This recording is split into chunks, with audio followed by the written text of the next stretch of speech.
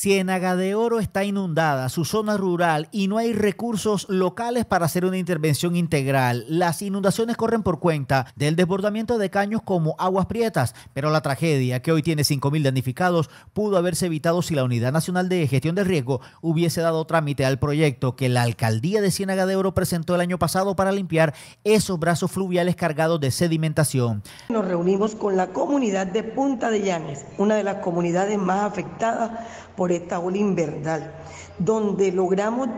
coordinar con todos sus pobladores la consecución de una turbina, la que inmediatamente fue conseguida y hoy se encuentra bajando el nivel del agua en este importante corregimiento del municipio de Ciénaga de Oro. Igualmente se ofrecieron colegios, iglesias, CDI para que todo el personal que hoy se vean afectados puedan pasarse a estos sitios para una mejor calidad de vida y esperar que pase el invierno. Igualmente hemos solicitado al gobierno nacional que